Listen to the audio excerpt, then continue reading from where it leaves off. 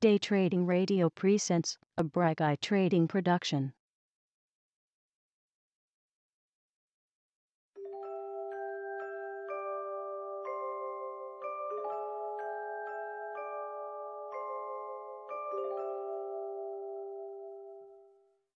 Anyway, we're going to start with episode 1 here on daytradingradio.com. A little late, but I apologize for that, and I appreciate those of you who are sticking with us in the room. And I also appreciate the feedback. I had posted a link in the room a little while ago for a short survey, and I got quite a few responses, and I really do appreciate that, guys. And I noticed that on a few of the responses, there were folks who are actually from overseas, so they're not able to be on here when we're on doing our thing, but they do plan on checking it out later in the forum. So I'll make sure that we get this posted there for future reference. And the theme of tonight's show is this little quote here: to begin, begin. And so we're just going to start off with a little introduction to what this show is going to be about. One thing it's going to be about is the types of tools that we use as traders to trade with. And what I really appreciate also from the feedback is that you guys really embraced the sense of what a tool is for trading. It's not just the programs that we use, but it includes the news sources that we reference, and it includes a lot of the indicators we use, and a few other things that we'll be talking about on the show. And so let me just take a moment to acknowledge those of you in the room. I appreciate the feedback. And Gas, of course, stepping up to the plate with the first pun of the evening. It didn't take too long to get that out there, did it? But thanks to all you guys for tuning in. I'm seeing that we have 100 members in the room, so I'm not going to try to name everybody, but I do appreciate you being here, and I don't want to miss anybody, not scrolling back through all the names, so I just want to thank everyone for joining in. As you know, this is my first time doing this solo, so one thing I have to get used to doing is managing all the controls and managing the chat room, and it's going to take me a little getting used to. I appreciate you guys working with me on that. And if you hear any noises coming in behind me, I've got a fan running, so I hope that's not getting picked up on the microphone too much. And I know RPM's got the bionic ear over there, so he's probably picking up every little twitch and scratch that I do in the sound bites. So hopefully that'll work out all right. All right, so speeding it up.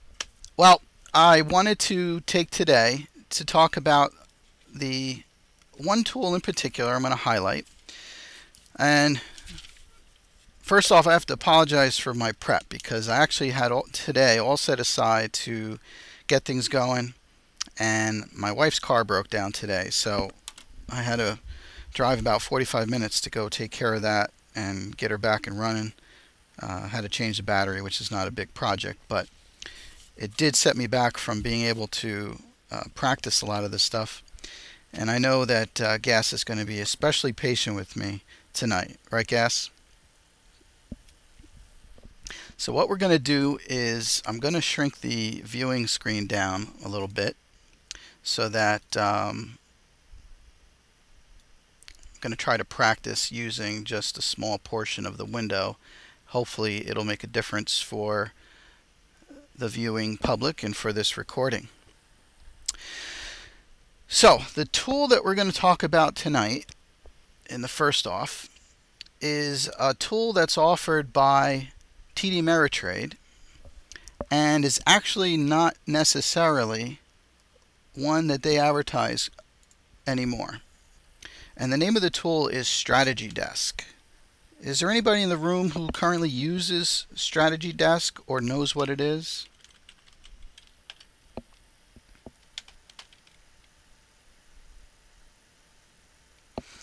Okay, so Paul says he's used it, and I know that's only because he's installed every executable that ever got posted on the internet and added it to his collection.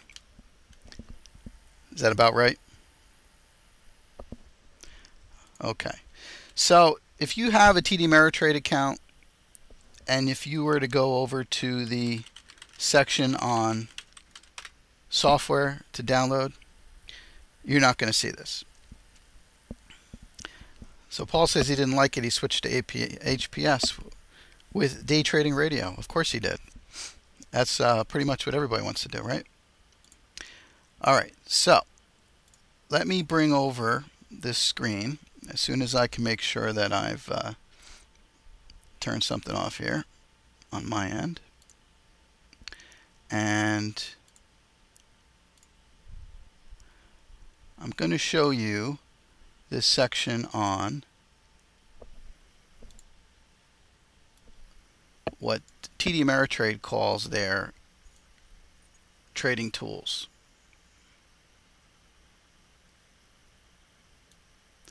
Again, bear with me. I'm going to be much better at this on the next go around. But if you were to log in to your TD Ameritrade page and take a look at the tab there called Trading Tools, you're going to notice the main tools that they are really looking to focus on, which mainly is their Trade Architect software and their Thinkorswim software, and of course there's the mobile platforms. And part of this show that I'd like to do over time is to introduce you to the various tools that are available. We're going to highlight one tonight, and hopefully it's something that'll be helpful, even as a reference for another time. And the idea is to really present your options. We have a lot of experienced traders here, and I know you guys have settled in on some tools that you like, that you've gotten used to, and so this may not be something that is going to make you change what you're using. We have a lot of new traders that are asking a lot of questions about what to use, what's the best to use, etc., etc. And the fact of the matter is that you're going to find over time you're going to develop your own styles of trading. You're going to figure out what works for you, what doesn't work. Most would say you'd find out more often what doesn't work. And you're going to gravitate from one tool to the next tool until you settle again on a setting that you like, a setup that you like, and a group of tools that you like. We'll do an option show another time, Gas, all right? So I'm a Thinkorswim guy myself, and in the survey that I posted, we had about, I would say out of the members who are in the room regularly, we had about a 10% response, which is actually pretty good. And as it turns out, the majority of the responses were to say that folks are using Thinkorswim as their main platform. So that's something that over time I'm going to bring you some tips and tricks on how I use Thinkorswim. Some things that you guys have seen before, but maybe for some of the members they have not. So we'll be able to show that. And the second most popular one was one that I'll bring up another time. You know what? I'm getting off topic. Let's stick to this topic here. So the software we're looking for is Strategy Desk. Now, up until about 6 months ago, these tabs used to have something like TD Ameritrade, Trade Architect, Thinkorswim, and then there was an Other tab. And you could take a look at a few dozen pieces of software. It included Quote Tracker that you notice Johnny uses a lot, and some of the other folks do. A few other charting software that have come along the way. Software that's actually over time TD Ameritrade has been integrating into Thinkorswim, and so as they've been doing that, they haven't seen the need to hold on to this software. However, something like Strategy Desk, if you have used it, if you are using it, you may want to continue to use it. So in order for you to get it yourself, if you're interested, is to go to this search box and type in the name of the software. It's called Strategy Desk. It'll bring up a Help Center window with questions about what it is. Of course, you're searching for it, so what is it? And here's the option here, number 2, download Strategy Desk. When you click that, the window behind changes, and here's the options for downloading. It's going to automatically start to download. I'm just going to cancel that out, but you do have the choice here to download the executable, and then there's 3 PDF files that you can also download at a later time to get a good sense for it. Now what I'm going to do tonight is show you how I use the Strategy Desk software to get a feel for the market. So bear with me for a second, because I did a good job of losing my ability to reach the screen here. So let's just move that off to the side.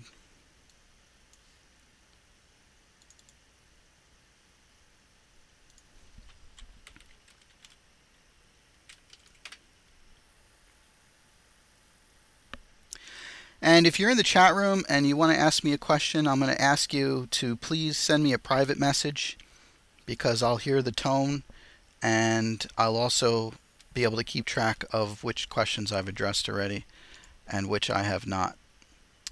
So let's just take a second here. I'm going to play a tune and get set up for this Strategy Desk software.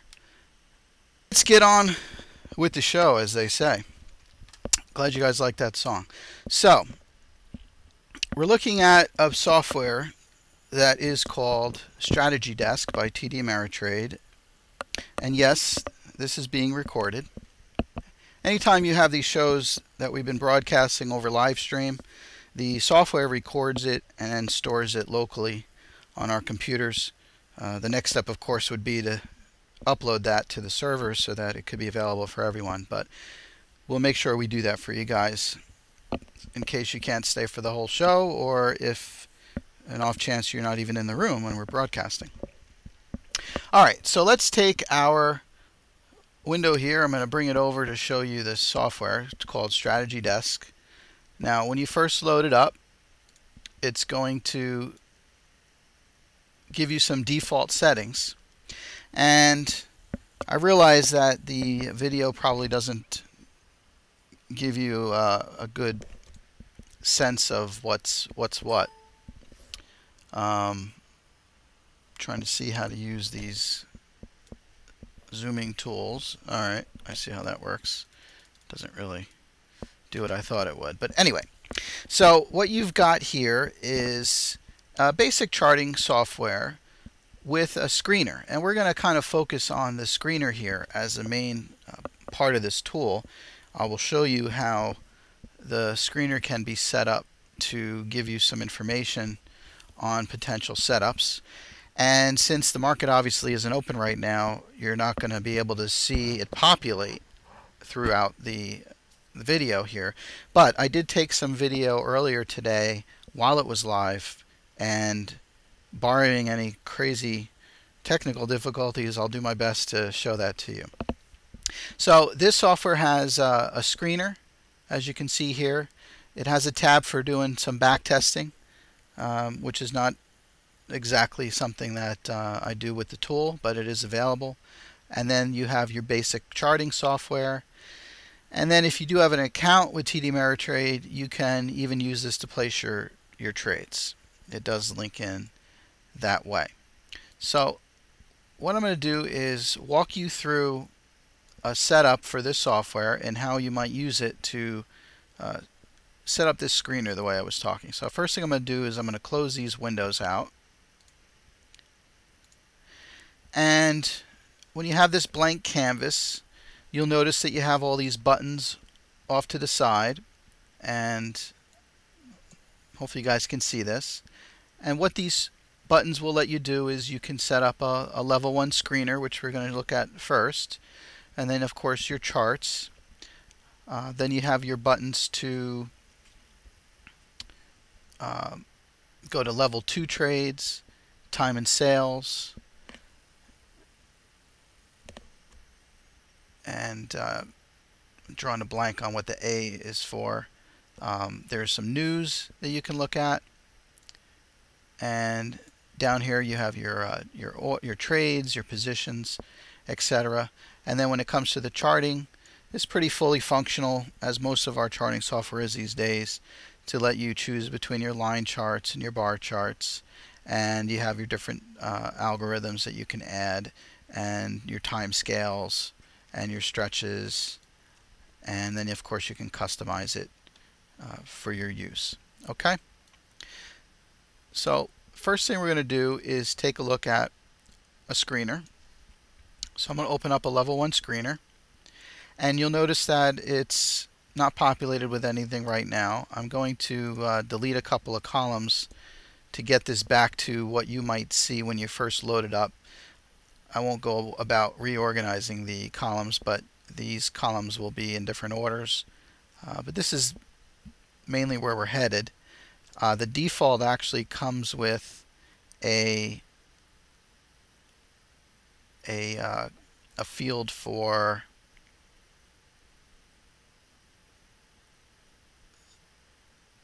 stochastics, if I can remember where it is. Okay, so you've got these custom fields that are on here, and you'll see you've got the 5-minute stochastic, and then there's also a crossover on here, and a lot of these are the defaults, but you'll be able to see that you can go into the properties here and change these around as much as you'd like. So what we're going to do is add a column over here, which what I've been doing is right-clicking on the headings, and you have these info fields, and so you can add a notes column, for example. And then this is almost like a regular spreadsheet where you can grab the headings and move them around and resort them the way you want. I'm going to zoom this in a little bit just so you can see a little bit better. Now when you're using this in the software, what you might find helpful is not to maximize this, but to leave it free floating. What do I mean by that? Well, most people are familiar with Windows software. They have the red X over here, and then there's these 2 buttons here, and not everyone remembers what they're for. But the small rectangle here is the minimize, which will shrink it down into the lower part of the screen. It actually dumped it down there. And the other option is the maximize, which will then make it fill the whole window, which is great, but then I can't move it around after that. So instead, what you want to do is bring your mouse to the edge of the window, and I like to use the corner because you get to stretch it both up and down and side to side. And you hold down the left click and stretch it as you need it to be. Okay? We don't have all these columns, so I'm just going to bring it down a little bit to show you what we're looking at. Alright, I'm checking my notes. Again, I apologize. I would have practiced this a little bit better for you guys, but I ran out of time today. Alright, so we added the notes, and now what we're going to do is load a symbol set. Now the way you do that is at the top of the screen is your menus, and there's a level 1 menu option here. We're going to go to load symbol set, and in here it comes preloaded with symbol sets for the exchanges and for the indexes. We're going to go into the stock index, double click the folder name, and you'll see there's a few here to choose from. And what we're going to take a look at is the NASDAQ 100 and open up that symbol set. And you'll see that get populated on the screen. And of course, since the market is closed, you're not going to see these numbers change. But throughout the day, the numbers will change here, just like any watch list that you might have in other software you're using. So I'm just going to let this finish loading. But you can see that the columns we're using here are the symbol, the volume column, which is the volume on the day. And then the average volume here, if I expand that, is actually over 65 days. So it's the average volume on that stock over 65 days. That's important because if you are loading symbol sets and not just using your own private watch list, you may end up with a stock that's on an index but has a very low trading volume. And that's going to make it difficult for you to do any kind of scalping trades. And I should mention that this tool here that I'm going to show you, as far as this setup, I should say, is really intended for scalping.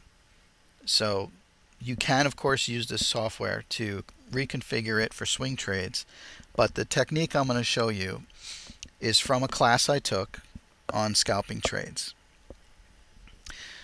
So you've got your average volume, you've got yesterday's close, the change on the day, the percent change on the day, and then your typical last bid and ask.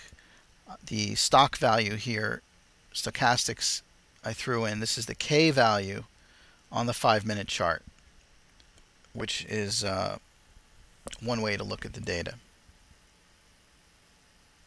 Alright, so I've rearranged the columns, and then when it comes to notes, you can left click on any one of these rows and right click. There's a modify option. You can change the symbol, or if you double click on the note section is where you can make a change. So let's say, for example, we've got a software or a stock in here for the week that we want to make note is on the HPS. We can add those notes in there, and as this moves around on us, it's one more piece of information that we can add to our trading. Alright, so let's take a look at a column that we're going to use for scalping. Now I'm going to get rid of this stochastics K column over here, and instead we're going to add a new column, and it's under color fields, actually. Color fields, and it's the last one here, stochastic %K, and the default is a 15-minute slow chart, or screener, I should call it. But we're going to use some of the settings in here and customize this. So I'm going to go into the column properties, and what we're going to do is we're going to change this from a 15-minute to a 3-minute, and we're going to change the number of bars instead of 5. Now the recommendation is to use at least 40 bars. I'm going to zoom in on this so you guys can see it a little bit better. But in this technique, I'm going to put 120 bars in here, and I'll show you what that looks like in a minute.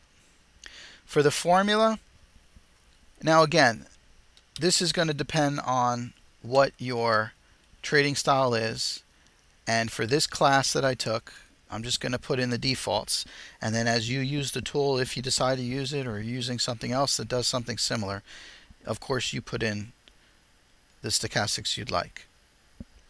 So I'm going to change this to a 14,533 on the stochastics. The next section is the rules. Now the rules here are to color the bars when different situations arise. I'm going to show you a completely different set of rules, so we're going to remove all of these rules one by one, and then we're going to add rules back in. So the first rule is going to be less than or equal to 10, and we're going to show that in a green color, and then we click add rule. The next rule is going to be greater than or equal to 90.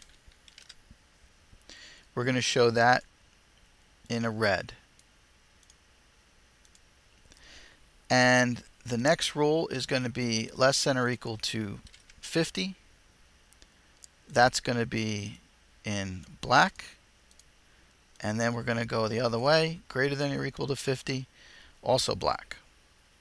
So you're going to see in a minute what these are representing, but they do have to do with the stochastic charting as it's drawing these lines, and the black section will be that center section of the stochastic where the stock is changing trend, and it's going to draw these black lines. So I'm going to hit OK. And when you first do this, your columns here are going to be empty, and you're going to think, well, I don't have any data. What good is this? Well, you actually need to expand this column a little bit more to fit. Remember, we went to 120 bars. So you have to move it out until you start to see those 120 bars, and you'll notice they started to show up now. They're very small. And what I'm going to do is I'm going to resort this heading by clicking on it. And this is the descending value. We're going to put it in a, or I should say that's the ascending. This is the descending value. And so you've got the stocks here. The NIHD is the first one on the list, and it's 3 vertical bars and then a void. That void is off of our meter, so I'm going to move this column right up to the edge, and when I do that, that's going to create our right edge for the scale. So in other words, based on the last prints that came through, NIHD was in the lower part of the stochastics range, or I should say the upper part, an oversold value, and there aren't any of them in an overbought value. The greens would come first, and I'll show you that on the video that I'll play back for you. But you'll notice the sort order is to have the highest number of bars, and then this is 3, and the next one is 2. Actually, if I look closer, it's 4, and then 3, and then 2, and then eventually 1 bar, and then some black bars. So that's the sort order. You know, it's going to play it from green to red to black, and this will become more clear as I'm moving along. So let me just take a moment to do a little mic check. Hopefully I'm not just talking to myself here, guys, and I hope the information is useful. Again, this is the first show, so I appreciate your feedback. Feel free to send me comments in the room. I won't be able to make immediate adjustments today, but I'll be happy to play some more music if you guys are getting bored with this. But it looks like everyone's occupied with something else, and that's fine. All right, so this is how the chart gets set up. Let me just check my notes. I've got the column set up the way we want it, and we've got the notes symbol, and then what we really want is the stochastics to come next with volume on the other side. So that's the basic sort order, and then this gets expanded, and you can actually move these down a little bit unless you need to see the data all the time. You can get a sense of what these numbers are throughout the day. But if you're trying to save real estate, you can shrink that down. And for purposes of the demo here, I'm trying to fit everything on the screen. All right. So I appreciate you guys giving me those questions in the private chat. I'm going to review that one more time. We had a question about how to populate the list, and that was through the level 1 screen. We're looking at a level 1 screener. That's what this window is. So you're going to use the level 1 menu on the top of the chart, top of the window, and we're not loading a watch list, we're loading a symbol set. So you go to this option here, load symbols list, and then you navigate to your list. Okay, over time you can actually create your own list and then populate that. And thank you, Coder. I appreciate that feedback. That makes me feel really good. I'm all warm and fuzzy now. All right. So let me just check my notes here. Okay, now that you have this screener set up the way you want, and I'm going to assume that you want it to be the way I've just showed you, you don't want to go through this every time you load the software, right? So what you want to do is go into the level 1 section here, and then there's an option for, checking my notes. Okay, actually not under level 1, it's under the columns section. And it's here, save column layout. So we've customized all these columns, we've changed their widths, we've got their descriptions. We're going to pick save column layout, and then it gives us our choices here to give it a name. So we're just going to give it a name. I'll call it Briguy custom columns, and then save. Okay? Now, if you really like this setting, and when you create a new screener, you don't want to have to load this particular column set again, you can then go back to the columns menu and pick the last option, set layout as default. So once you do that, now anytime you do a new list, you'll notice, I should say a new level 1 screener, you notice it already came in with the columns that I wanted and with the order of columns that I wanted. So that's why you would set this up and then save it as a default. Okay, so now let's add to this. Now that we've got our screener, the next step, and I'm just going to move this for purposes of the show, I'm just going to shrink it down, but our next step would be to get a chart going. So we come back over to the left side here, and we've got a button for new chart window, and we're going to click that, and this is going to load up with a default set of charting. Now again, because I've already set some of this up, I actually have a lot of these things customized already. So I'm trying to show you what it might look like if you install the software for the first time. You might actually have fewer tabs over here, for example, and you might actually have fewer studies, and then you've got your tracking window over here. So the idea would be that if you want to customize the charts, then I'll show you a few things you can do. So for example, this screen here, this gray box that's popped up here, if I were to right click on the chart, it gives me a list of choices, and you notice this group of 4 here: crosshairs, tracking window, snapshot window, and tab window. Well, I'm going to keep the tab window, that's at the bottom of this window, and I'm going to keep the crosshairs, but I'll turn off the tracking window and the snapshot window, and you'll see which things turn off when I do that. Okay, and then we get back to what we had here. The other thing you can take note of is this little section here. You see these buttons that are up in this area? These are involved with linking to the screener, which is a very powerful tool. If you've ever used a watch list and a set of charts, you know how nice it is that they're linked together. This other button here is a pop-up button to take this window and remove it from the software. Now, if you're a trader that just has one monitor, you're going to still find this a useful tool, because you'll notice that the program we're using has a lot of real estate being taken up by these little button bars at the bottom, or toolbars. You have your toolbars on the left, the ones I showed you here on the right. And so when you start to use up your real estate, with even these couple of inches here can add up. So we'll show you later about why it might be helpful to pop these out into separate windows. But for now, what I'm going to do is show you these tabs at the bottom.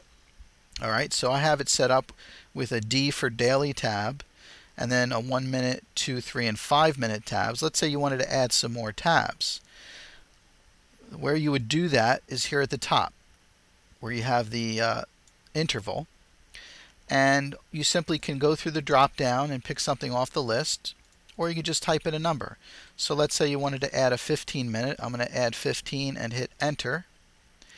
Now what's happened is my screen, or my window rather, has changed to a 15-minute chart, but at the bottom those tabs are still showing daily 1, 2, 3, 4, 5, 1, 2, 3, 5.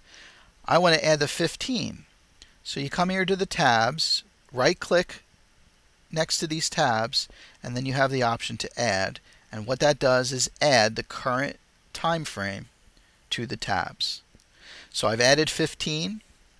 I'm going to come back up here and I'm going to add a 30 minute.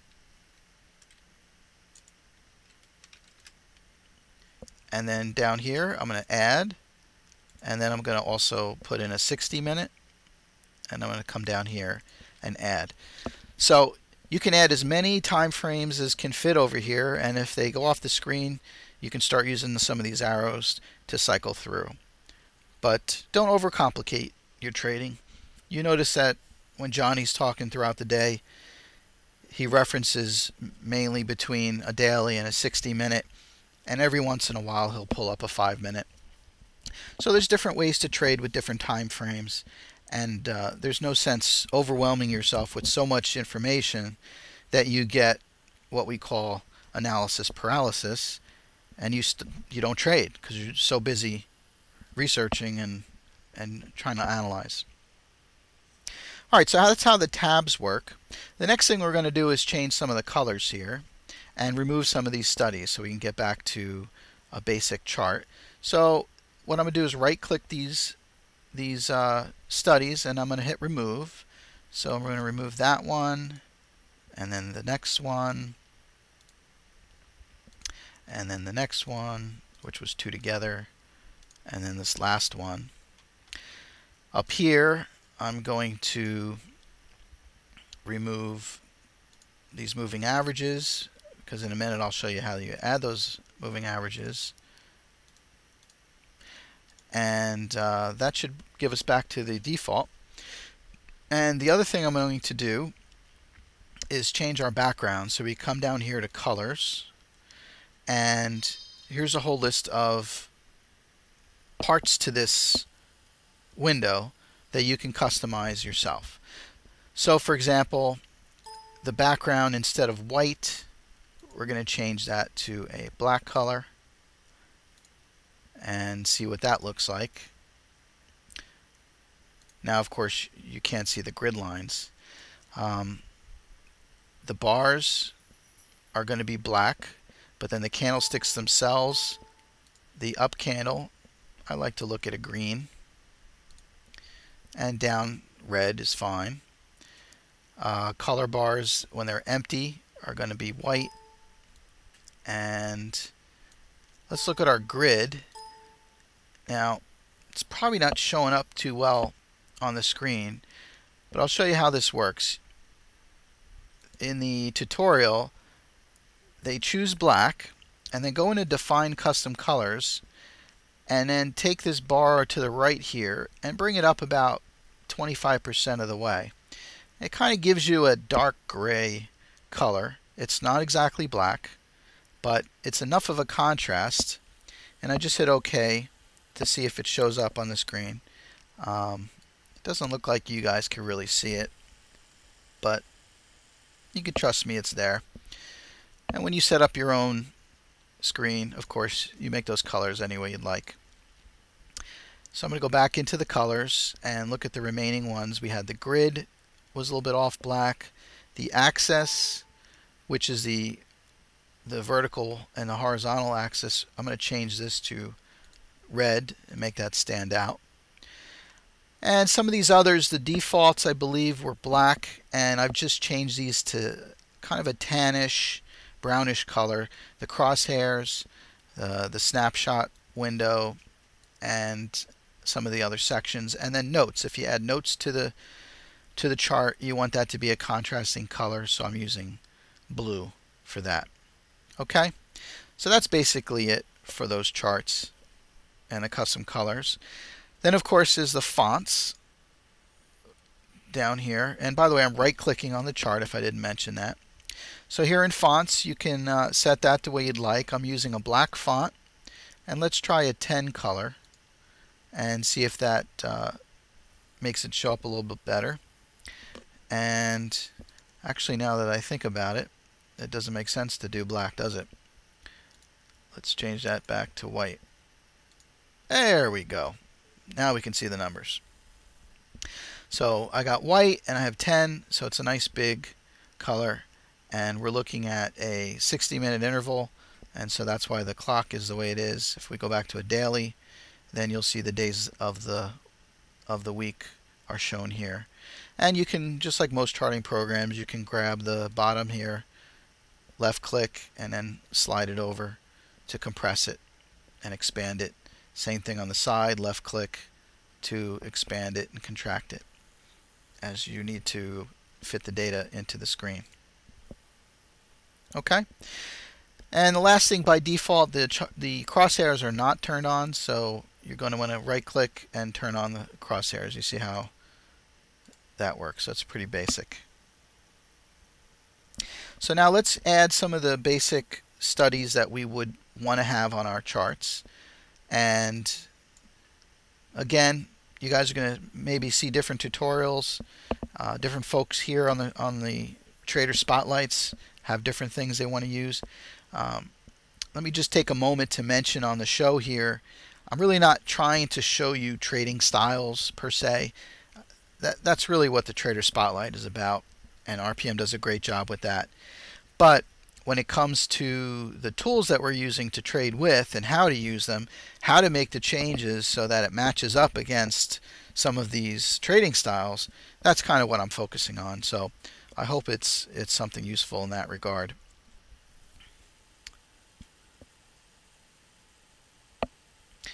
If you've come late to the show, I just want to mention what we covered early on is where to get this software. Strategy Desk is from TD Ameritrade. You can still download it.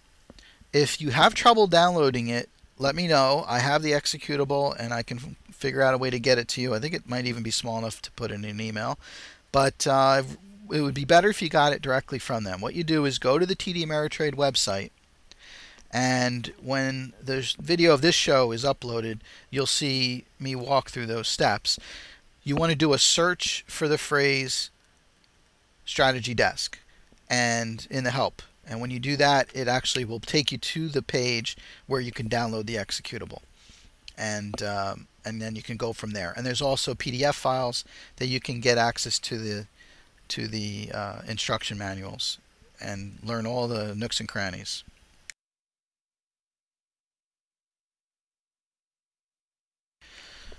Okay, so just working with this new microphone. Hopefully when I use the cough button, it does turn itself back on. Alright, so we were going to add some studies. So what we're going to first do is add a moving average. Now, when you're adding to this chart, there's two basic ways of adding things. One is the add option and the other is the overlay option. They're going to give you similar choices, but the difference is if you use add, it's going to make a separate section of the chart and add it down there. If you notice, for example, on Johnny's ES chart, and he has the stochastics down below, well, then you want to use that as an add. However, when it comes to the moving averages, you'd rather have that right there next to the candles as they're getting drawn. And so that's an overlay. So we're going to draw some moving averages. We're going to use the overlay option. And we go into here. We look for the moving averages, which is up here.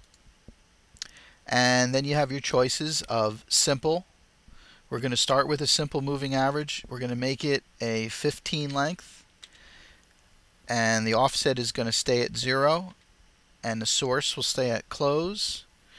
We're going to change the color to red and just bump the thickness up to 2. Okay, so there's a 15 period moving average. And we're going to add another moving average, and this will be, instead of simple, we're going to use exponential. We're going to put a 5, and everything else the same, except we'll change the color to green. And let me see, maybe this contrasting green and a 2 thickness, and add that on there. Now, I'm just realizing that I have made my candle colors the same as the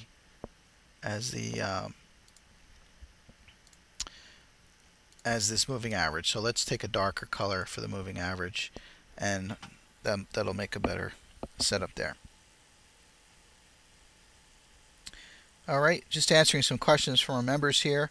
The way that I'm accessing this is I'm right clicking, and you just right click anywhere on the chart, and that brings up this little sub menu with all the different options there. Okay, and right now we're focused in this second section of it, the add, edit, remove, overlay. That's kind of where we're working as we're building this. Alright, so we have our two moving averages. Now we're going to add a MACD, and MACDs are typically not an overlay to the chart, so we're going to use the add option instead. Here's our MACD, and we're going to use the defaults here, 1226 close. We're going to change the color here to a green and bump up the thickness by 2. We'll leave the signal smoothing at 9, and red, just change the thickness to 2. The center line we're going to change to blue, and I'll try to use that blue there. We'll leave it at 1, and display, we want it to display the center line. And then the difference histogram, we're going to change that color to an orange down here, and we're going to leave these checked to display it and overlay the histogram. So once you do that, you'll notice there's your MACD on the charts there, and there you see the histogram as well. Now again, as I mentioned earlier, I'm just presenting some things that I learned in a class that I took, and it's something that most of us have done over the years. We've taken these classes and we just file the information away, and we keep the stuff we like and we get rid of the stuff we don't. So this is one of those things where since I've taken this class, probably some of these intervals have been changed, that the way the market behaves today. So don't feel like you have to lock yourself into some of these intervals that I'm presenting. It may actually be something that you should be using the intervals that Johnny's presenting, or somebody else that you're following their style, in order to get the signals to come across in similar fashion. Alright, so that's how that works. The next thing we're going to do, I think I covered, okay, I covered that, just going through my notes here. Alright, next thing we're going to do is add a stochastics, and what I'm going to do is I'm just going to stretch this out a little bit. So I'm going to make sure, and by the way, that this has now got a white line across the screen, or a gray line. It's split the window. So the chart is on top where it says price in the upper left corner, and the MACD is on the bottom. When you right click, you want to make sure you're in the upper section so that your choices are affecting the chart and not the study below it. So I'm going to add, and we're going to do a stochastics section here. So let me find that and make sure I'm using the right one. Okay. So here we go. We have a stochastic, basic stochastic, and to match it up with the screener, we're going to use the 14.3 for the smoothing. I'm going to change the color here to yellow and a thickness to 2. On the %D, we're going to change that to a 5 length, a color of blue, and change the thickness to 2. And under bands, we're going to leave it at 80/20. Dark green, I don't remember if that was the default, so you go ahead and put that at 20. And the thickness we can leave at 1. Or I should say put that at dark green and thickness at 1. Okay, so that adds the stochastic to the chart. And now we've got 2 sections here added. And we have a basic chart set up the way we want. Now, a couple other things you can do with this software is these horizontal bars are adjustable. So if you need to give yourself a little bit more real estate on the monitor, depending on what you have, and I just squashed the stochastics right off the map, you can adjust these accordingly. Okay, see how that works? So again, as everyone has different setups, some people have a dozen monitors they're working from, some people have a laptop they're working from. Whatever works for you, you can make these adjustments to fit. Okay, as a reminder to everyone, I really appreciate the feedback. We had a survey that we posted in the room earlier. This is something just to give me an idea of the types of trading tools you're currently using. And also I put a little section in there for some comments, so if you'd like to tell me about software that you're interested in knowing more about, I will do my best to book somebody who's familiar with that software, and we'll be able to present that on a later show and bring on some guests here so you're not just hearing my voice the whole time. Okay? All right. Got some fans of the stochastics. I love that. All right. Now, again, with the same thing with the column layouts, now that we have this chart set up the way we do, we don't want to have to go back and customize this every time. So you have the option up in here. Here's your chart menu. We're going to click that. And there's an option down here to save the layout. And it takes us to a section here on your hard drive. And I'm just going to call this Briguy Custom Chart number 1. Save that, and now that's good to go. And the second thing, similar, just like we did with the columns, we're going to go to Chart, and we're going to put Set Layout as a default. So now every time we load up a new chart, which I'll do over here, for example, here it is. I'll change the symbol just to show you it works with different stocks. Here's Apple. And so you bring up another chart, the studies are there, and the moving averages are there, just the way you set it up. Okay? And thanks for the feedback, Famous Designer. Appreciate that. Big D, Rocco, McMill, Sonny. And I know there's others out there chewing on their cornflakes, tuning into Day Trading Radio. I should mention this is August 21st, 2012. And we're going to be taking this video when we're done. I'll have to piece it together. We had a little technical difficulties and the video got chopped off, but I'll just add them back together. And we'll post that into the forum for our members to be able to refer back to it at a later time. So we hope it's something beneficial.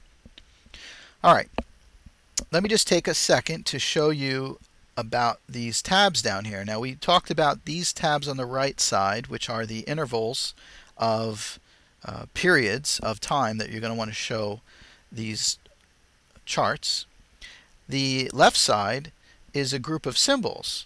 Now it's preloaded now with the Dow Jones and the NASDAQ. I have the OEX on here.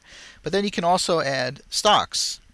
So I didn't exactly show this earlier, but at the top of the screen we had used this interval option earlier. You also have a place to type in the symbol.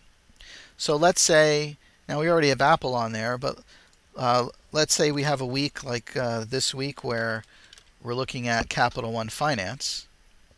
And so even though we have that on our chart, and even though we have that on our watch list, we want to be able to bring it up at a later time quickly. So what we can do is, now that we're looking at the Capital One Finance chart, is right click down here next to the others and pick Add. And there it is. And if you want, you can grab it and stick it over there next to Apple. So now I can click Apple and Capital One and the Dow Jones, etc., and just flip between them. And you notice, since I wasn't looking at it earlier, it took a few seconds to load the data, but the ones I have looked at are good to go. Okay, so that's how the tabs work. It's kind of like a miniature watch list, a miniature favorites, as it were. And again, depending on the real estate you have, if you were able to stretch this window out, you can have a whole bunch of tabs. If you shrink the window and you can't really see the tabs, you still have the arrows here, and you can scroll through it like that. And these other arrows let you move the chart back and forth. But that's basically how that works. Now, let me double check my notes here, see where we left off.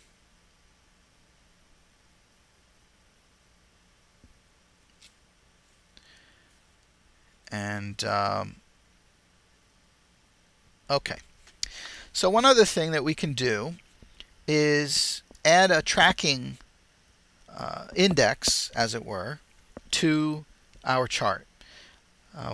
Again, if you've got real estate, some guys have one monitor with a couple of tracking stocks, tracking indexes, whether it be the Dow, the ES, the gold. Some people use the VIX. Whatever it is, you can have that on its own monitor. You can have it's on its own wall if you can actually afford multiple monitors or a whole screen of monitors. I mean, a whole wall of monitors. You can do that. But what some may find useful is to be able to overlay a stock, or an index rather, onto the stock chart. So I'll show you how you do that. Again, we're looking at our basic chart. We're going to right click on the screen here, and we're going to do overlay, and we're going to pick symbol. And bear with me a second. Okay, there's this menu is actually not completely alphabetical because it's in different groups: a top section, a middle section, and a lower section. So symbols at the top of the lower section here. So we pick that, and we can set some colors for it. We're going to pick blue. Let's try hopefully not too contrasting, this blue here. And we're going to put a thickness of 2. And we're going to check off these boxes. Again, some of these I've already checked off from the last time I used the software. I didn't get it completely reset. But when you load your software, you want to make sure that these are checked off. So you've got display y-axis label. You want to have that checked. You want override formula with the chart interval. You want to have that checked. In the vertical scaling section, you want to leave this. I'm sorry, you don't want to leave this. You want to change this to scale to other graphs. Since we're doing an overlay of a symbol, that'll help out. And under show as, we're going to leave that as normal. And symbol override. So what are we going to use? In the example I was using, they were doing the Dow. But since we're looking at the Apple stock here, I'm going to bring up the NASDAQ and use that as the overlay. So you see what it did. It took the NASDAQ, it scaled it, so obviously being at 3,000, it's not off the chart here, with Apple being at 660, and it keeps it basically within the window. And the idea here is you can take a look at your stock that you're watching. Let's say it's Apple. Let's say we switched over to Capital One, and it'll draw that NASDAQ on top of it throughout the day as one more piece of information for your trading.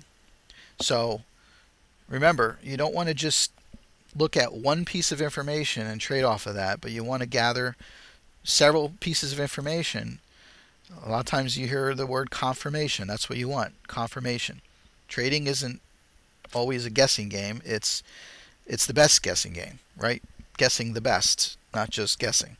So you want to piece together a lot of information as you can. And take a look at Capital One. I mean, we're looking at a 60-minute interval. Here it is first thing in the morning, where Capital One is spiking up, and the NASDAQ did as well.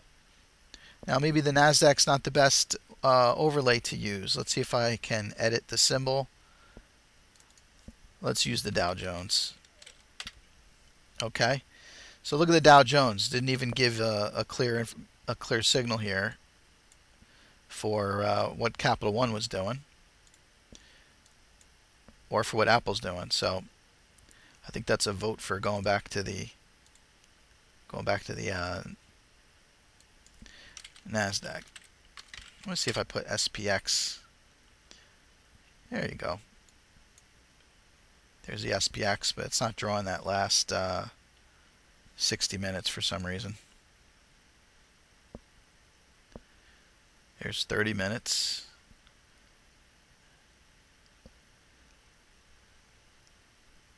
Oh, well, the market closed, right? I should pay attention to that. All right, so here you see we're using the SPX now on here. And, you know, if the SPX is going to be pushing along strong and you're in this trade, then you might decide to stay in the trade. I mean, why sell off if the rest of the market is also continuing to push ahead? So it's another way of looking at the data, right? Okay. And yes, I happen to love cornflakes too. I do especially like the Frosted Flakes, but I don't understand what they've done with Tony. Tony's turned into he's a beast now. Like, he's been pumping iron, and his chest is all nice and strong. I like the old Tony. He's too fit. All right. Let me get back to my notes here. So we've added the SPX to our chart. And again, you can add whatever you'd like to use if you want to. If whatever you're looking at that day, if you want to put gold, you want to put Apple. You want to trade some of the smaller tech stocks, and you want to put it up against Apple and see what Apple's doing, because a lot of times that's what happens. You can trade those small tech stocks off of what Apple's doing. So you see how to do that. All right, let's add another couple of pieces to our puzzle. We're going to be in the upper section here, and I'm going to right click. We're going to use the add option, and we're going to add some volume. So let's come down here right above where we got symbol, and we're going to pick volume, and we're going to pick our colors as green and red. Green for up, red for down. We'll bump up our thickness to 2, and as far as the color is going to be based on the close versus, and we're going to change that to previous close and hit OK. And now we have our volume section down here, reds and greens. And what we're going to do now is add an overlay to the study. So we've got our regular volume. I'm going to right click in this section, and we're going to pick overlay, and we're going to overlay an average volume, and that is right here, a couple notches below regular volume. Average volume for 65 days, and we're going to pick that. And bear with me because I think my chat room just crashed, but that's on a different computer, so hopefully it's not affecting what we're doing here. I'm going to keep talking because I know my main desktop is alright, but my laptop seems to be tired. Alright, so we're going to add the average volume 65 days, and what we're going to put here is a color of blue. We're going to leave the thickness at 1 because it's an overlay. You want to check off these boxes: display y-axis label and override formula with chart interval. And in this case, you're going to leave these set to normal. The vertical scaling will be normal, and the show as will be normal. And I'm going to hit OK. And now what you're going to get, and it's a little faint on the screen here. Maybe if I go over to Capital One, does that give us a different? Yeah, it's still pretty flat on this particular chart and this particular interval. I'll tell you what, let me switch to a daily. I bet you we get a better sense of things with the daily. Let that draw in. Okay. So here you have the daily on Apple. And what we've done is we've overlaid a 65-day average, volume average, on the chart. And so you can see here the last 3 days has crossed our average volume. And it's really tremendous what's occurred with Apple in the past week. But again, another piece of information. It's staying above the average. Obviously, a lot more attention is going into things. So, just give me 1 second. Looks like my computer has caught up with itself, but for whatever reason, my chat room has crashed. So I'm going to reload that. And I want to take a moment here to do a little shout out to Paul at RPM. The man works tirelessly for the station, as most of you know, if not all of you.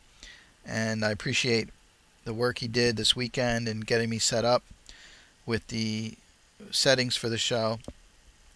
And one minor thing that he took care of in the last couple of months, I wasn't on the day that it occurred, so I don't know how much attention it was given, but it used to be that when you reloaded the chat room window, or for whatever reason you weren't logged in and you clicked the chat room and it asked you to log in at that point, that would always seem to happen was it would load some default setting for the chat room, which was not the chat room that you picked. So for example, I always picked the flash chat, and when I would click on the flash chat and for whatever reason it asked me to sign in, after I signed in, it would pop up with a Java chat or an HTML chat. I don't even know which one it was, but it wasn't the one I picked. So I'd have to close it out and go back in and pick the chat room again, and then it would load up properly. And RPM, I know he's got all that free time on his hands, but he's actually went in there and figured out where that setting was and got that little tiny setting changed so that it carries over whichever chat choice you've made. And I really appreciate that. It's a minor thing. It's probably a little bit of a geeky thing that I even noticed it. But thanks a lot, Paul. Appreciate that. All right. Another thing with reloading my chat room is that I lost any additional questions you guys may have posted in the past 3 or 4 minutes. So if I haven't answered your questions and you're still waiting, please just send me a private message. It'll pop up separately for me on my end, and I'll be able to keep track of whose questions I've answered and whose I have not. All right. So getting back to our software here. So now we've got our chart. We've added the average volume at the bottom. And you can keep adding things. I'm going to leave it at this. In the tutorial, they even added an on-balance volume. That's another tool that you can use. But I'll leave it at this. And then, like I said, once you have it set, you can grab these horizontal bars and reorganize this however way you need to in order to fit on your screen. So I'm just grabbing the horizontal, left click, hold the left mouse click, and drag up and down. And you can just organize that any old way you want. All right, I'm getting a question about accessing the software. You need to have a login to access the software. So as far as having a funded account, I don't really have an answer for you on that. In my situation, I have a funded account, so I can get into this. I will tell you this. This is part of their older software. So if you are using Thinkorswim, it's likely that you have been upgrading your system along the way. Now, if you've never switched over to trading futures with Thinkorswim or trading the Forex with Thinkorswim, it's very possible that you're still on their older servers. What happened was at some point when they started doing Thinkorswim and getting heavy with the futures, they brought in a different clearinghouse, and in order to link the systems together and also carry over their Thinkorswim customers that they had since they bought the software. If anyone doesn't know that, TD Ameritrade bought Thinkorswim, the company, and carried over their clients and the software. But if you're still a Thinkorswim customer, you're really kind of separate you're out there on your own, separate from TD Ameritrade. They haven't exactly merged you completely, and frankly, a lot of the Thinkorswim customers prefer it that way. But just to let you know, when you upgrade your Thinkorswim software so that you can trade futures and you can trade the Forex, and they called it the orange upgrade at the time, then you lost the ability to log into the strategy desk. So what to do? Well, you can open another account, and that's actually how I'm logging into this one here. I have another account that I'm using, and that one, as of yesterday, I had them dumb it down into the old connection, because I actually hadn't been using the software for a while, but I wanted to show it to you guys as an option.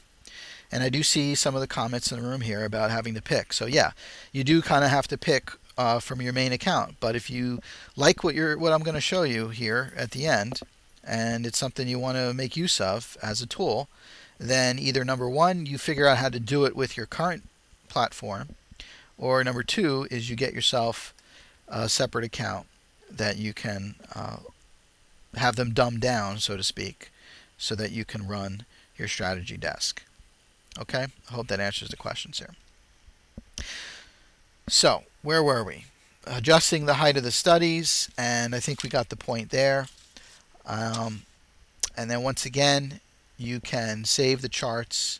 I'm going to go up here to the top window. I'm going to pick chart, and I'm going to pick save layout, and I'm going to put Briguy scalp chart 1 and save that. Okay, so it's got all our stuff in there. And then you can also go back to chart, set layout as default, and now it's in there for anything new. So again, when it comes to real estate, we've now got a chart that we're trying to keep on the screen. I'm going to shrink that down a little bit. Put that over here. We've got our screener right next to it. And again, because I'm on the Procaster here and I'm trying to share this out to you guys, I'm trying to keep it zoomed in enough where it seems realistic, rather than me going through and changing the fonts so that when I show you my whole screen you can still read the fonts. But you guys get the idea of how this works. So you just would adjust these windows as you need to. And what we've done here is we've got our Apple chart right here. And I'm going to move this up and show you how you can then come over here to the left. Just expand that so you can see what I'm doing.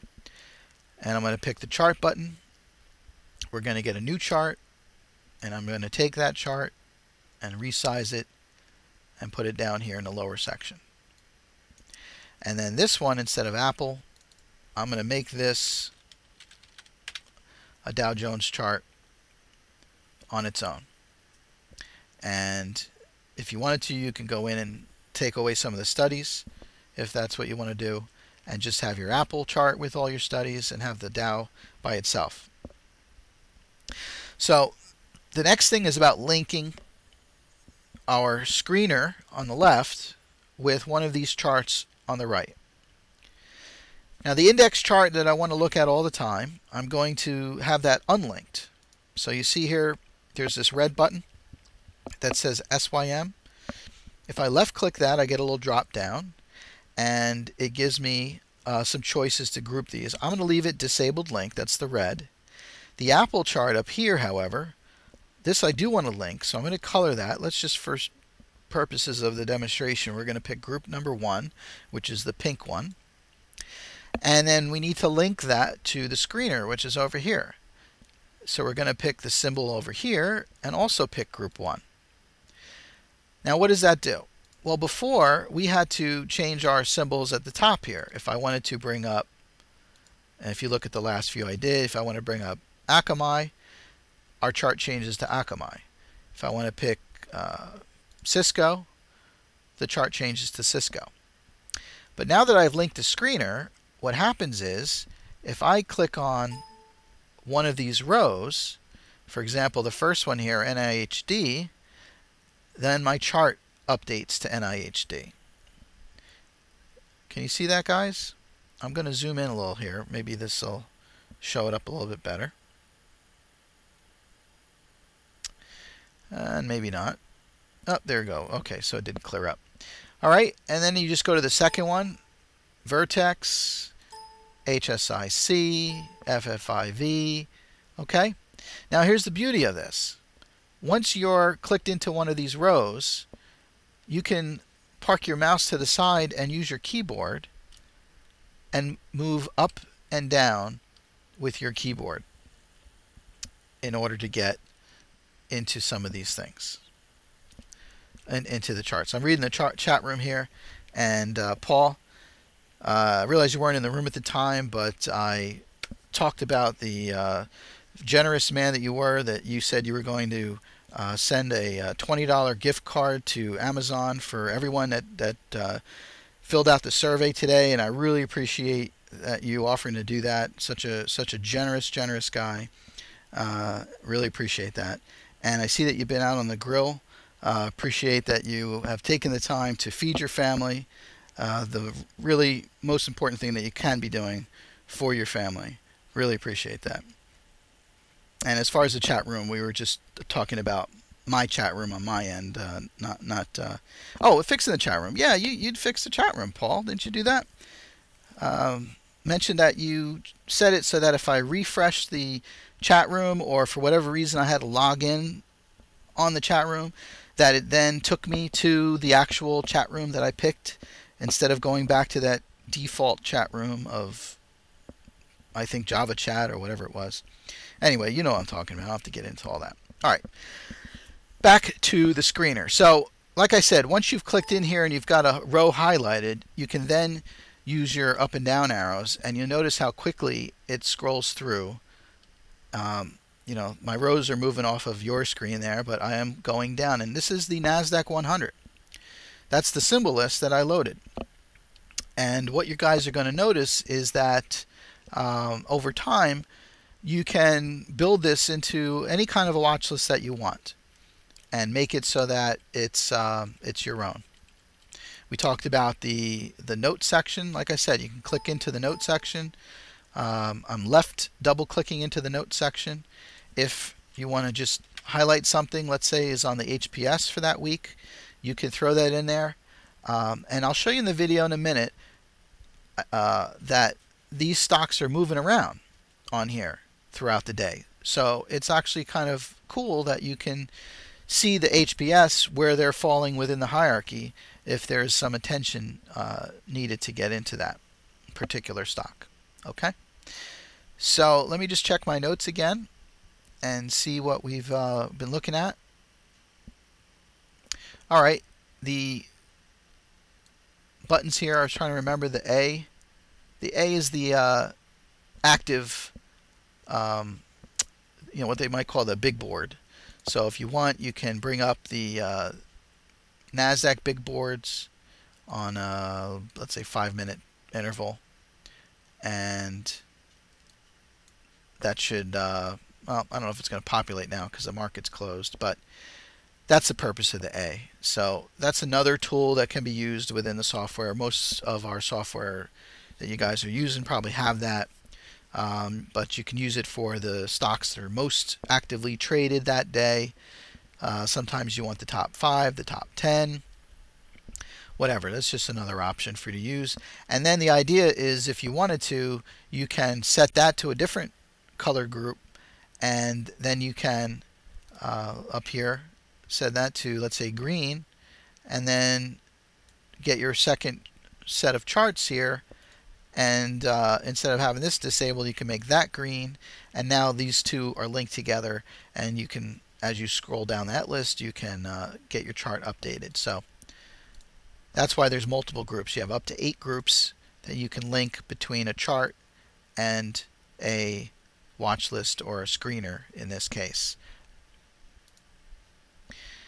Another thing, of course, with the charts is you can have multiple charts of the same link, but have them set up to show a different interval. So I'll show you how that works. Let's move our window over to my desktop. You guys can see my desktop over here. And let's say, for example, I take the chart here for FFIV, and I'm going to show you how to use that gray button there, this little pop-out window button. You click on that, and what that now does is takes that window, it moved it off to the left on me, and it sets it so now it's a little more free-flowing. I think I ended up double-clicking it, so bear with me here. I'll try to single-click. Okay. There it goes. Now you see what happens. It actually can move off of the strategy desk platform and become its own window. So now I can set that up over here. Let's say I minimized, or sorry, reduced that a little bit. I come back to my software. I pick another chart. I make my link the pink, so it is still my FFIV, but instead of the interval on this one, which was, let me see if I can get, I may have to open it up. All right, that's a daily. So instead of a daily, let's say we did that as a 5-minute chart, shrunk it down. Then we're going to pop this one out, put that next to it, and make that a 3-minute chart.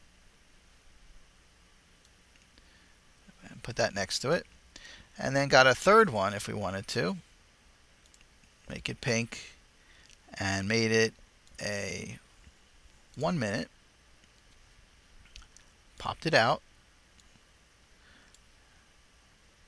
So I think you guys get the idea that you can take this, and now we have, these are all linked back to the original symbol list, which I have over here. When I clicked on the symbol list, we lost one of these windows. So let me shrink this down a little bit. Okay. So I still have the symbol list. Let me pop out the symbol list so I can show you how this might work. You can take this and put it down below, which is off your screen. Let's try doing that. Okay, so now you've got the 3 charts up here, 1, 3, and 5-minute time frames, and down below we can click on our different stocks on the screener, and notice what happens up top. All 3 are getting updated, and we can then use this to quickly scroll through our list, our screener list, and see what the charts look like. Maybe if you're looking for an entry position and you want to know which one of these are lining up together. That's what you would do in order to do that. Okay? Now before I get to the video, I'm just going to show you briefly how these lines are working in relation to the charts up here. Now the column we built is called a 3-minute stochastic. That's the interval that we picked in the settings. So let me get rid of the 1 and the 5 because that doesn't it's not going to be accurately matching up. And here's our 3-minute, and I'm going to just try to reduce this down a little bit, hopefully have it show up on the screen for you guys a little bit clearer. Okay, I don't know if the text is readable, but I think you guys at this point get the idea. So, what is this column doing? Remember, we set it for 120 bars, and we set the interval at 3 minutes. So it represents 120 times 3 minutes of data, which is 360 minutes, right? If I have that right. So you have yourself 6 hours of data. So starting in the morning, you're actually going to be getting some of the data from the previous day that's behind it. So what is this data showing? Well, every time the stochastic comes below the 10 line. Now I know on our stochastic we actually drew an 80 and a 20 line, but in the settings for the column we put a 90 and a 10. Remember those ranges we picked? We said if it's going to be less than 10, draw a green bar. If it's greater than 90, we're going to draw a red bar. Well, this is where that's coming into play. So as these bars are getting drawn every 3 minutes, it's mimicking what's going on up here with the stock. So for example, here at the end of the day, now let's see, we're looking at a 3 minute, and this I believe should be matching up to what we're looking at here at the end of the day. As the stochastic was moving in that section between the 90 and the 10, it's in that black section, and so it started drawing black lines. This isn't inactivity in that area. This is actually a black line that's getting drawn. That's the color we picked. You could have it put blue if you wanted, but we picked black. So it is actually drawing data there, but it's not showing up on the screen since the background is black, and it makes it so that we're not paying attention to that particular stock as this group of stocks are getting resorted here in these columns. Once the stochastic gets into that 90 area, or above 90, now it starts drawing a red line. And here you'll see that we had 3 red lines, and it brought the NIHD to the top of the list. Why is that happening? Well, you notice at the stochastic here that the stock has reached an I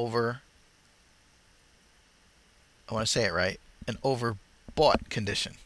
Hopefully you guys can confirm I said the right one.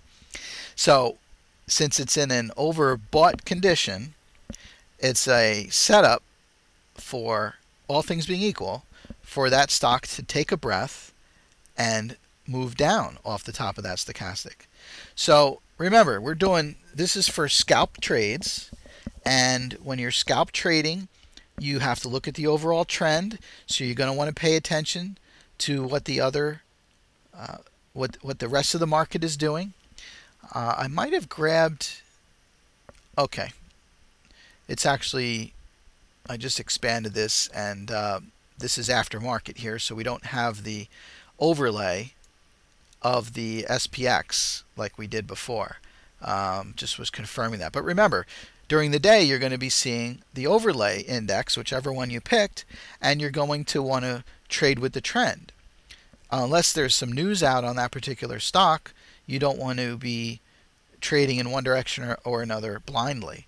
So you want to trade with the trend. But you'll notice what's happened is, as this stock has moved into that upper band area, it started to draw these red lines.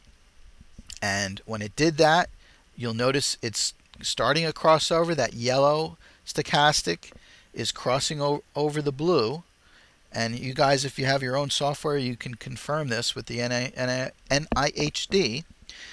And you'll notice what it did at the end of the day is it turned over. So that's how this works. Let's take something like Vertex, which had several red lines here a few hours ago. And what I'll do is look for that section on the stochastic, and I believe this is it right here, because it kind of flattened out at that section. And so you notice multiple red lines were printed. Now if this was a live trading moment here, this vertex would likely be sitting near the top of this section, because these bars are getting painted from the right side, just like our charts are being painted from the right side. So going to the left is the past, and these red bars here, when they were getting printed, being that there were so many of them, the more there are, then the higher on this sorting list they will appear. And so here's Vertex would have come to our attention that it was reached an overbought condition and due for a pullback. And you'll notice that that's what it did. It pulled back from, let's see, my crosshairs because I changed my windows here. They're not giving me the price, but you know, 15.40 and change, let's say, and then moving down to, or 54.40, moving down to maybe 54 and a quarter if you held on to it till down here. Now, as far as the example to show you the red bars and the overbought and the oversold, tonight, because the market's not open, just take a look at this during live trading and you'll see what I'm talking about. The reason I say that is because this trade would have been hard to take. It's after hours. Am I reading that right? 14:30 would have been near the day. If not after hours, you know, the volume down here isn't all that great. So, I mean, a 10-cent move, it's not like you might have exactly taken it for a 10-cent move, but you could have. It's there. Let's look at one down here that's got a bunch of green bars. Here's, looks like Chesapeake. No, Checkpoint Software. So here's Checkpoint Software, and look what it did. You have this time here where it came down and stopped printing the black bars. It started printing green bars, and sure enough, it was sitting down in that range. Of course, the MACD was still showing a downtrend, so maybe you would have waited until the MACD started to give you a confirmation signal. But again, as these green lines are getting printed, the idea is that it draws your attention to that stock. Maybe you check the news on that stock. Maybe you've got, when you have day trading radio on, you're going to hear Mr. Land make a comment. Perhaps he makes a comment about the level for that stock, the price level. If you're using some of the other tools that we'll be talking about in future episodes, you can gather all that together to add to your confirmation here that it's a buy signal for this stock. And maybe right about here, as the yellow was crossing over the blue, I don't know what the, let's see if we scrunch this back a little, you notice we have a little support here, perhaps a double bottom from this morning at 10:30, around 50.21, 50.20. So maybe you decided to get in at that point. And if you did, and you're in at 50.20, and you took it until you reached the top, maybe you held on it overnight, or maybe you closed it at the end of the day. Just as these things are peaking out, you got out at about 15.50. That's 30 cents. So that's the purpose of this tool. And if I scroll through the rest of these, again, after hours, a lot of the stochastics were in the middle of the range, so it printed a lot of black data. But notice back earlier in the day, you've got lots of green repeating, lots of red repeating. Here's Apple, which was a beast today. It just, you know, it didn't stay overbought or oversold. It just kept plugging along. And again, we're looking at the 3-minute interval here. And the reason is we're looking at scalp trades. Apple gave signals for different reasons, maybe not necessarily for a 3-minute scalp trade for this purpose. Maybe on a 1-minute you had a different data. And you could set this screener up to be for different periods if you'd like. The recommendation from the class that I took was not to use this for swing trading. There's just different behaviors when it comes to swing trading that this data is not exactly helpful for that. So just keep that in mind. All right, now what I'm going to do is I'm going to take a moment. We're kind of reaching the end of the show of where I'd like to keep the show to about 2 hours. And you know, we did have some technical difficulties in the beginning and got me started late. My fault. I just want to again thank RPM for all the help he did in getting me set up technically. I want to thank Johnny, Day Trader Rockstar, for allowing me to have the show here tonight and giving me access to this forum. Definitely appreciate it. And thank you to you guys, you members out there. You really do help us out in the room. You help us out with your comments, your feedback, and the positive way that you help one another out with your trading. It's really greatly appreciated. What I'm going to do is I'm going to load up a video musical interlude. I tried to keep it to some calm music there. Got a little problem with my mouse. It's been double clicking a lot on me. Probably got to adjust the sensitivity somewhere. As RPM knows, most of us tech guys end up suffering through the nuances before we finally get around to fixing a darn thing because we're so busy fixing everybody else's machines. Anyway, so here's the video I have. I'm going to play this video. There's no sound with it, so I'll just kind of talk you through it. And believe me, it's several hours of data, and I'm just going to increase the speed on it.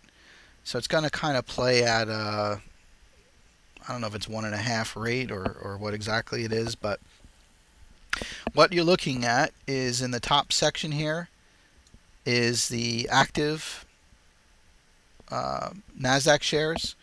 So today the #1 active was Facebook, followed by Cisco, Yahoo, Sirius, QQQ, Apple, Urban Outfitters, Micron, and Intel. Kind of a crazy group, right? But anyway, this is why you can have this set up to look at the yellow linking to charts for your actives. But the more interesting one that I wanted to show you guys was down here, and that was the screener. So I'm just going to zoom it in here a little bit. Hopefully the text will show out. So actually at the time I did this, and actually while I recorded this, I was trying to add some symbols to the charts, and I was just having a little drop down menu choices there. And you can actually, obviously this was populated originally with one symbol list, which was the 100 off of the NASDAQ.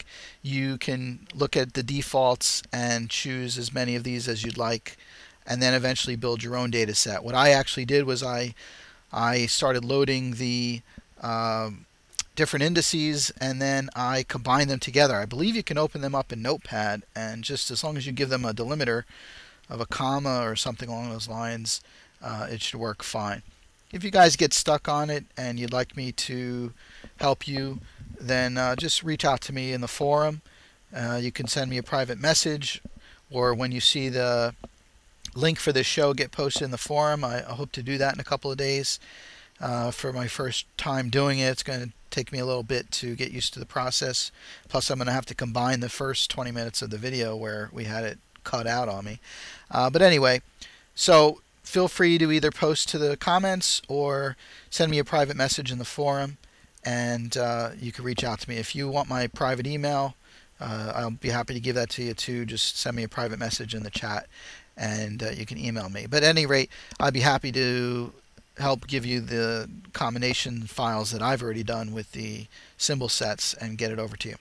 Now, remembering that this is playing at a little quicker speed than usual, what you're noticing is OIS is sitting at the top of the list, and you notice the green bars are getting drawn one after the other after the other. So what does that mean?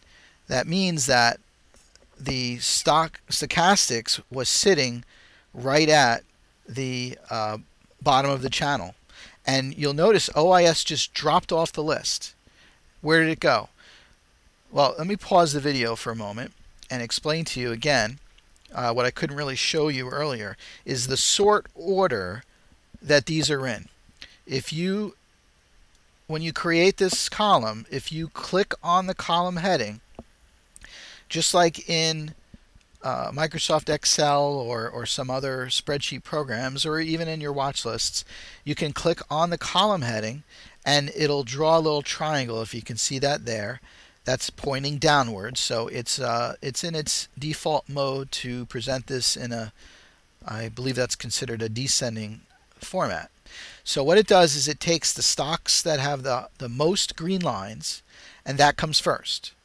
So OIS used to be on the top of the list. What happened? A black line was drawn. That means the stochastics have now moved out of that 90 section, and it came below the 90, and so it printed a black bar instead of a green bar and dropped it down the list. So the top of the list are all green bars, whichever ones have the most green bars, and you'll notice from this list there's about, it's hard to tell even on my screen, maybe 6, drops down to 4 to 3, to 2, and then to 1 green bar you see here, and then it starts with the reds. So these are stocks that have multiple red bars. Again, it's a 3-minute interval, and multiple red bars are then drawn while the stochastics is sitting in an overbought condition and setting up for a potential short. And then it starts with the black bars. So these are the ones with the I should say the lower amount of black bars. I mean, it's really convenient the way they've done this. So you've got 1 black bar and multiple green bars. VFC was likely 1 black bar, multiple green bars. ITMN, 1 black bar, multiple green bars. Eventually you get to stocks that have multiple black bars, and then the red bars, etc., etc. So the point of the screener here is really to kind of give you a focus list. It's giving you during live feeds, and I'll hit play again, it's giving you the live action and a focus on the top dozen or so stocks in whatever symbol set that you're dealing with. And as the day goes on, these are going to jump around. And we're getting to the end of the show here, so I'm not going to try to bring up a chart and have us figure out where this was when I took it. But I think you guys can go back in the early mornings. I think I started this around 11 o'clock or so. In fact, I wonder if the let's see if I click on the file name here. No, it's giving me the time when I stopped it. So then we can do some math, right? Let's do properties here. So it was created 10 hours ago. All right, so that's 5 to 12. No, I'm looking at the wrong thing. The clock, it's 10 o'clock right now. So noontime. All right, so there you go. About noontime. Like I said, 11:30. I think it was a little before noon. So you can look at the charts on your software and take a look at the these stocks that are populating here now. Here's gold coming in. MasterCard apparently was drawing a couple of lines, and soda. But actually right around now, here's noontime, and the Stochastics is sitting in the middle section there. Barely moving off the top bar, barely moving off the bottom bar. And what happens at 12 o'clock Eastern? Isn't that when some folks are taking lunch, and therefore the volume is drying up and the activity is not really there for you to trade, right? So unless you were really watching OIS and maybe took a trade in that, or VFC and took a trade in that, you might not find anything to trade around that time. Okay? So that's basically how it works. I hope you guys enjoyed this first episode of Tools of the Trade. I want to say thanks again to Day Trading Rockstar for allowing me the time here in the forum to present the show to you. I hope you guys found it educational, informative, and I look forward to your feedback in the forum, or if you want to send me a private message. Either way, if you guys enjoyed it, if you felt the pace was too slow or too quick, I'm doing this for you guys. So I hope it's something that, if I rush through this as quickly as I know how to do it, maybe half a dozen people will be able to follow it, but the rest of you will be lost, and you won't come back for another show. I want this to be a show that you guys will feel enjoyable, and that you'll tune in each week. And if for one week you can't make it, at least you know that the episodes will be there, TiVoed as it were, for you to watch it again. Okay, so I appreciate the feedback, guys. It sounds like the pace was good for you guys, and I do appreciate that. Wingnut, RJ, Stock Bandit, Sonny, Paul, Gas if you're still out there, and Michael Freeman. I appreciate all the help you guys give and the support you give to Day Trading Radio. For those of you who might see this on YouTube, please look for the link that we have below the video to visit daytradingradio.com and sign up for the 2-week trial. It's really, a lot of sites I've been to, they have the free trial, but they limit what you have access to during that free trial. So you really don't have a chance to evaluate the membership properly. but not here with daytradingradio.com. Johnny really sends out the watch list. You're going to get that every week. You're going to have access to the forums. You can go ahead in there if you wanted to spend the time, knock yourself out, read all the forums, download all the videos, and I think you'll find it to be quite beneficial. Don't forget, tomorrow, market coverage starts at 9 a.m., sometimes a little earlier, for Johnny Day Trader Rockstar. So tune in for that.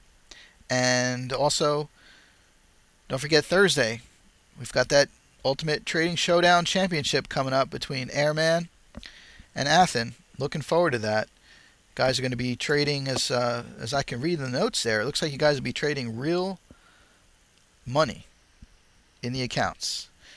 Don't know if you walk away with any of that money, but you will be really live, so hopefully the feel and the pressure of live trading is there. And really that pressure shouldn't be too much pressure, because if you're a good trader, you've practiced, you haven't jumped into this and just started willy-nilly because you went and watched one video on a YouTube channel, or even this video for that matter, but you've built up some practice time, some confidence. Any new trading method you should take at least 3 to 6 months to practice with before you go with live money. And yeah, Paul's confirming the real money starts against Day Trader Rockstar, which will happen possibly next week, I believe, once we get ourselves a winner to the to reach to the ultimate finals. I know we call this the finals, but it's really exciting about this. So we had a nice little bracket. Look forward to the time in the future when we get another bracket put together. So that'll be pretty good. So I'm going to sign off now for the show, and I'm just going to trail out for a couple minutes and answer some of your questions, but I'm going to cut off the video here right about now. This is Briguy from daytradingradio.com coming to you on August 21st, 2012. Thanks for tuning in. Okay, so I'm going to let the video keep running, but answer some of the questions here about volunteers. Coder, yeah, actually I am. I had posted in the room a survey. Coder, I don't know if you had posted to it. RPM's throwing a couple other links in there, but if you click on that bit.ly link, that'll take you to a survey. And I've actually started to line up some folks. You know, I've got some material that I can present.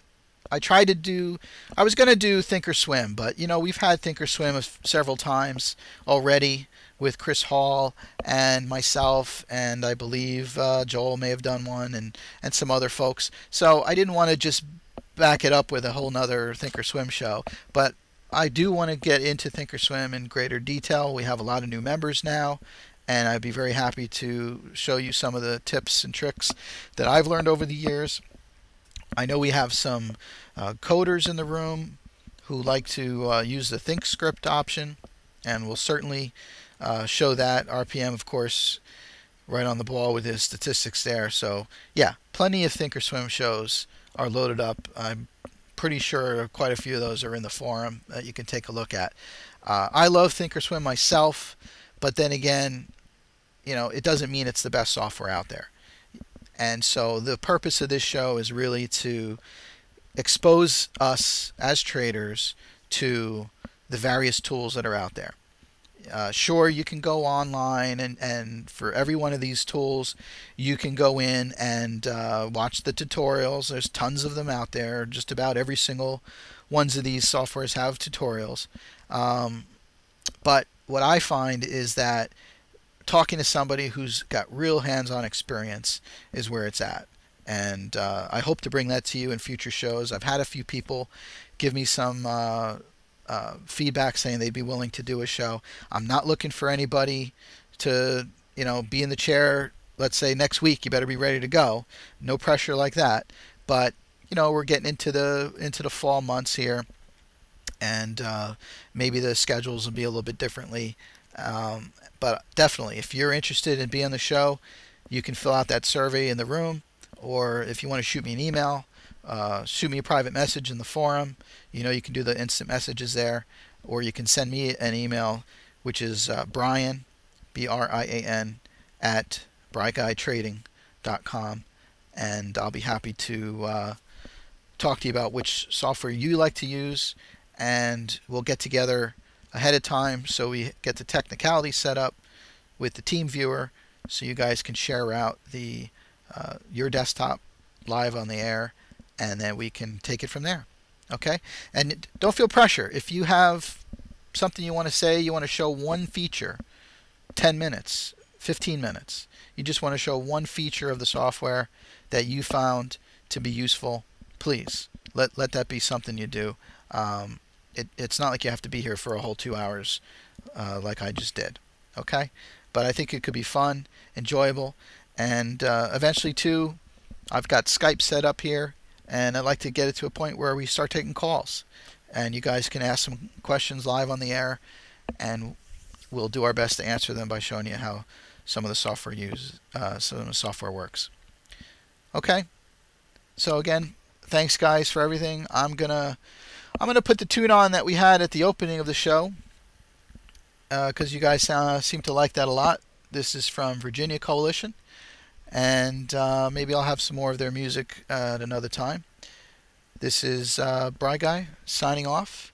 After the song finishes out, I'll switch it back over to the live station. So enjoy.